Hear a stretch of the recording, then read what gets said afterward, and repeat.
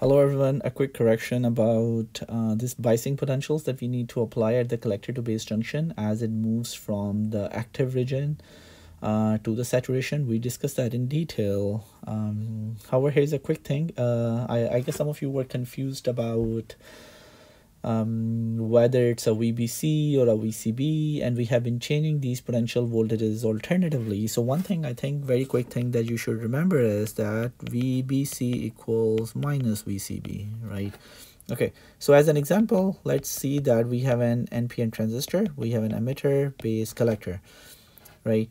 And in order to forward bias, and let's assume the collector to base junction, PN junction, to follow this model, IV, and let's assume this to be 0.4 volts. And if our diode will, PN junction will follow this model, then we can see that in order to forward bias this PN junction, I can apply a biasing potential VBC greater or equal to 0.4 volts to forward bias this junction. Or I can, if my potential is less than 0.4 volts, the junction will be reverse biased.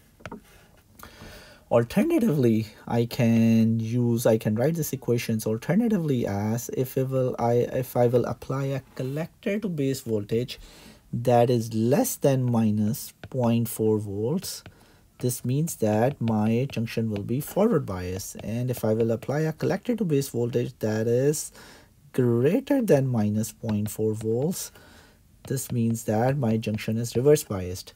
Again, over here, our reverse bias condition will be true for the active region of operation, and our forward bias condition will be true for the saturation region of operation.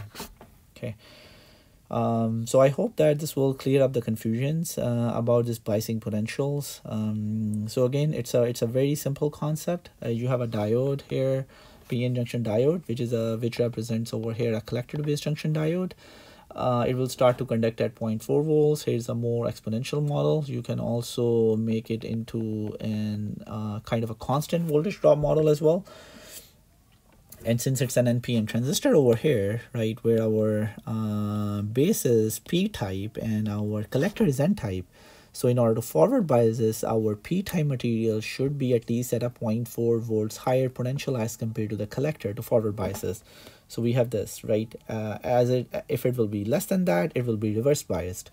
Similarly, if we will just consider this equation where VBC is minus VCB, then we can come up with this equations where our collector to base voltage, if our collector to base voltage is less than minus 0.4 volts, it will be forward biased, and when the collector to base voltage is greater than minus 0.4 volt, it will be reverse biased. And these are the active and the saturation modes of operation.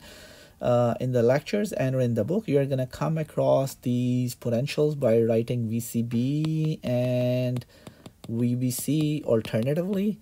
And I hope that this short video would help clarify this confusion. All right, thank you so much. Bye bye.